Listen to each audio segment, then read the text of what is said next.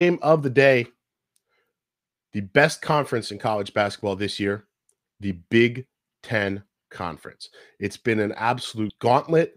All of the contenders in that are going to have an absolute slogfest if they want to get through Indianapolis and the Big Ten tournament later in the year unscathed.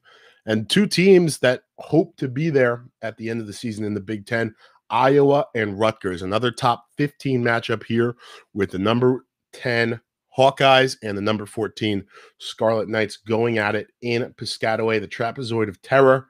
The rack for Rutgers has been a little bit quiet this year, of course, as it is across the country, but it's still been a big advantage for them. Scarlet Knights are 3-1 in Big Ten play. Only loss so far is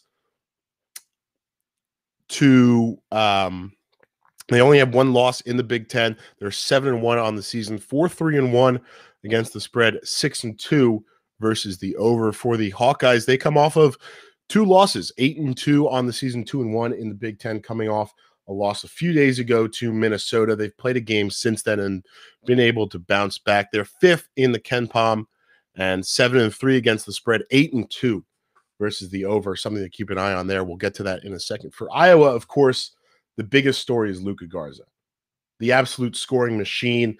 Obviously, at this point, nearly a lock for the Wooden Award as the best player in college basketball, and he's going to have a big night tonight. But the other big story for the Hawkeyes, and when you look against that loss to Minnesota and another potential All-American in Marcus Carr for the Golden Gophers, the key to that game was the Hawkeyes didn't shoot great. Luka Garza had a nice game inside, still 32 points for the big man out of Washington, D.C. But if you look on the outside, 10 for 30 as a team from deep range. Jordan Bohannon went 1 for 7. They're going to need better outside shooting because that's how the Gophers beat them. They weren't necessarily able to contain Iowa on the boards down low, but they were able to outshoot Iowa from beyond the arc, from deep, with Marcus Carr and Brandon Johnson, some of the other deep threats that Minnesota had. And Rutgers is going to be able to simulate that. Don't necessarily know the status of guys like Ron Harper Jr. and Jacob Young. Harper Jr. missed the last game versus Purdue. A nice win for Rutgers without him over the Boilermakers. Jacob Young was injured in that loss to Ohio State. And that's a little concerning. You're still working Geo Baker back from that ankle injury. And the big question for me for Rutgers is the foul trouble. Again, talking about that Ohio State loss, they led by double digits midway through the second half. Miles Johnson, their guy down low, fouled out with about 8 minutes to go in that game. Really inopportune moment for the Scarlet Knights as they went on to lose that game basically by double digits. I mean, it was nearly a 20-point swing in the time that Johnson fouled out to the end of that game.